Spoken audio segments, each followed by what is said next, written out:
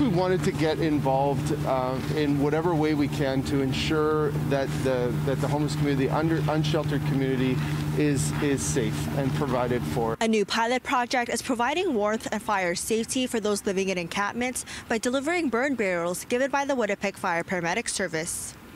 The Winnipeg Fire Paramedic Service has collaborated with community partners like Main Street Project to distribute the burn barrels and ensure that unsheltered people stay warm and safe throughout the rest of winter. So far, 9 out of the 15 barrels have been distributed to various homeless camps around the city.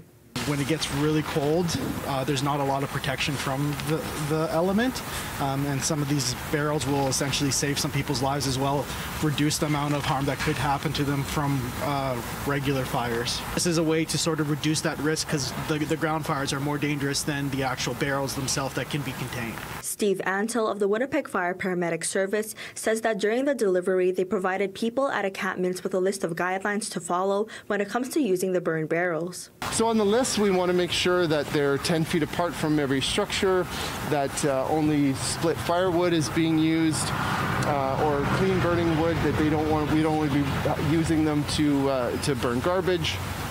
And we just want to make sure that they're used in a safe manner. Sean Sousa, the manager of Main Street Project for Outreach Services, says there are people regularly checking the encampments to oversee the use of the barrels.